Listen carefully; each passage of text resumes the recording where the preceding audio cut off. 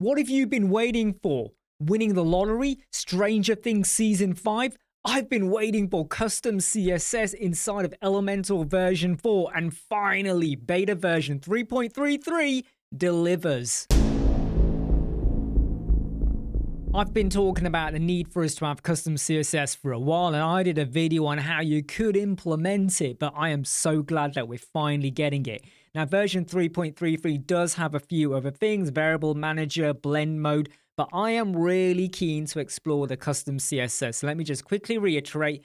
We now have a variable manager for us to handle complex design systems. We're also told about adding in some depth with darkening and things with regards to the blend mode. I'm not overly bothered by that, but it's the whole thing about custom CSS. So I'm going to jump into my test website that's already got version 4. Make sure it's a test dummy website or staging. Don't try this out, especially betas on a live production website. So here we go. I've got the beta version enabled. If you go over to Elementor, go to Tools, Version, you can say Enable Beta. So I've got beta for Elementor, Elementor Pro. Let's now jump into an actual page. You're actually going to notice a few other things have changed as well. Do you remember the cog we used to have over there for page settings? It's now been moved over here. That's your page settings. At first, I was a little bit unsure. Where is it? Where's the cog? But that's where it is. So if you click that, this is where you could hide your title, go and select your layout Elementor canvas, because I don't want to see the header footer. What we also have re-enabled is the history. So many people were unhappy with the fact that we had to go and click the E, and then you would have your history. Well, now you've got it there. But if you now go to the E, things that were present over here are now inside the E. So things like notes, theme builder, site settings, where you go for your global color, your global font, custom CSS. I'm going to drop in a heading. We are using a version 4 element as well, by the way. Don't forget, if we go and use a version 3 heading, if you click on it, you go to the advanced tab, you go down to custom CSS. That is what we were missing in the version 4. Because before, when you went to the style tab, we did not have it. You could go into style, you could give it a class name, or you could give it an ID, but we were missing that custom CSS pane. And if you then had to go into site settings or your theme customizer to do all of your CSS, that can get quite messy when you just want to add CSS to one particular element. So staying on this heading, we go over to style, and now we've got custom CSS. And basically it's there. Now I've zoomed in just to show you that it already comes pre-built with syntax like element.style, curly bracket open, curly bracket end. So if I type color, and I've typed in FF0050 to get my pinkish neonish color, and that has now changed. We did not have that facility before.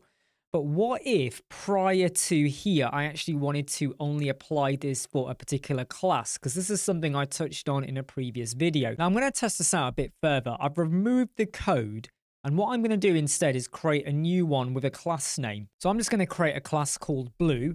And then over here, I'm going to put in my color with a blue color. And that's now applied it. And I drop in, say, a paragraph, and I go to style and I pick blue. That changes blue. I'm going to drop in a flexbox container from version 4, go to the custom CSS, and again, I can add some styles. This is acting like a wrapper for the container.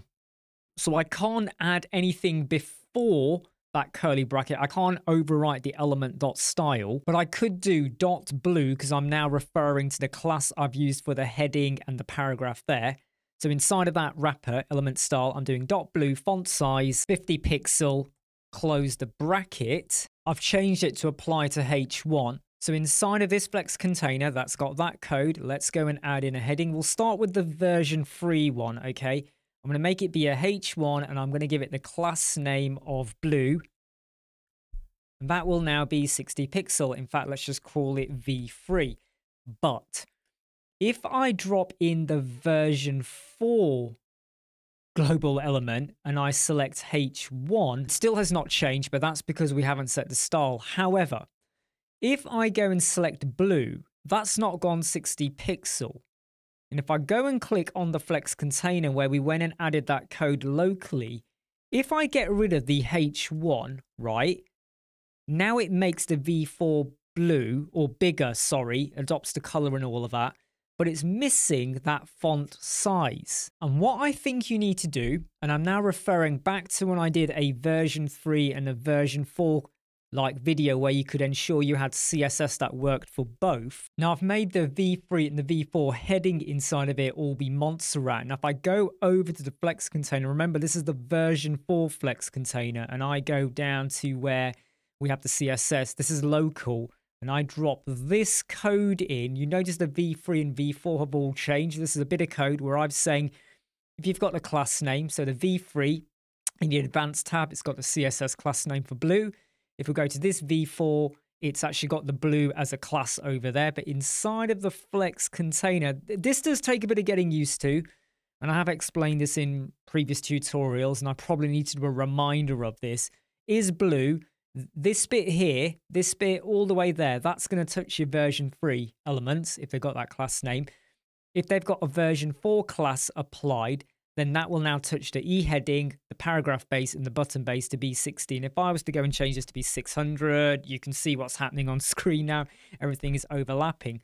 But if I take this particular code, remember the V4's got the element.style wrapper going on there. Let's just hit publish for a moment. And we go over to the version 3 Flex container. This is a version 3 Flex container. This was a version 4. This currently has the blue class. That's got the blue class. This over here, I've added in the blue class, but there's no color change because the color change only applies to the class that was done. If, however, we were to go into the version 3 container now and go to Custom CSS and I drop in that CSS code like this, can you now see that the version 3 and the version 4 have changed? And if I wanted to, if I had gone in and done color FF0050, you can see they've all changed now and it's applied it across the board. So you can use like some custom CSS to touch version 3 and version 4. Just bear in mind though that if you are using the version 4, it is going to wrap it inside of the element.style. You know, so you got to play around with it. And I feel like this is still something I need to get my head around. And once I do, I'll put across a much better tutorial on how to explain this. But from the get-go, beta 3.33, we get that.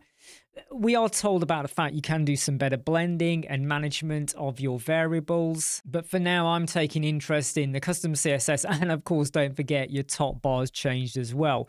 So this is a first look Elementor beta 3.33. With the custom CSS. I definitely need to play with this a bit more. I'm Imran from Web Squadron. I hope you like, subscribe, share, and follow. I'll see you soon. Take care. Bye.